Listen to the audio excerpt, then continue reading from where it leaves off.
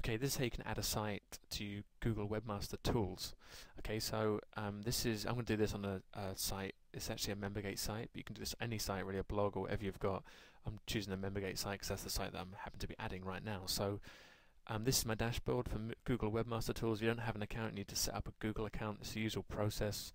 Set up a Google account, then you can log into Google Webmaster Tools. Okay, so from the dashboard here, I'll click Add Site, and I'm going to enter the URL. And I'm going to click Continue. Okay, and it says not verified meta tag. I'm going to choose to upload an HTML file. Okay, and I'll select I'll verify later. Okay, now if I go back to this site, I'm going to click Verify this site. And again, upload an HTML file. And it's giving me the option here to download a file now. It's telling me to download this file. It never used to do this, but now it says download.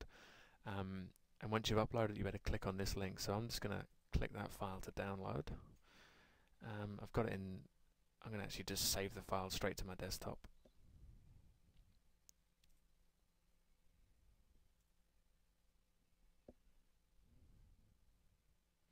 Okay, now I'm going to go into the site for this. Now, this might be very different. I'm using MemberGate. MemberGate has a control panel function where I can upload files directly to it. If you don't have MemberGate, you'll have to FTP the file manually up to your site. Okay, so we'll cover FTP and stuff in another tutorial, but I'm doing this directly through the site. I think with WordPress or something like that, I can probably upload as well directly from the WordPress control panel. Actually, I might correct myself there. I don't think I can do it in WordPress, but anyway, I'm doing it in MemberGate, so I'm logged into the MemberGate control panel here, and I'm just going to choose the file upload feature on the left-hand side, and I'm going to select the file to upload from my desktop, and it was called Google something, so I'll just put in GO. I think that's the file there. So I'll just click open. I'm going to double check. If I go back to Google, here you go, that ends in the same numbers, it ends in 63287. If I go back here and just 63287, so I know it's the same file. This is the file I've selected. Anyway, I'm now going to choose to upload it just to the root directory, because it says here, when I click on this, there's no other, see this / here, there's no other folders after that, so it's into the root directory. So I'll just do that. It's already selected as a root folder, so I'll just click Upload File. And then what I'll do is I'll just click this link here, because MemberGate provides me a link afterwards after I've uploaded the file, so I'm just going to click on that.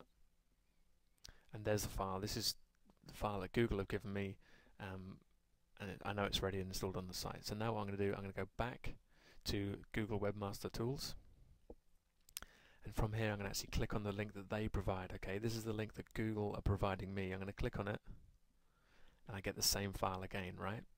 So that's telling me it's all working. So now what I'll do is I'll click Verify.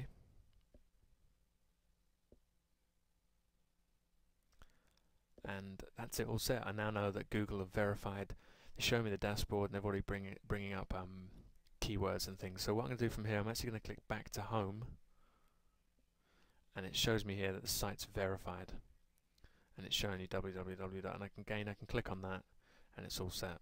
So that tells me it's all verified and ready to go. I uploaded the file just as they told me to do, and I can now start tracking all my keywords and everything through Google Webmaster Tools. Okay.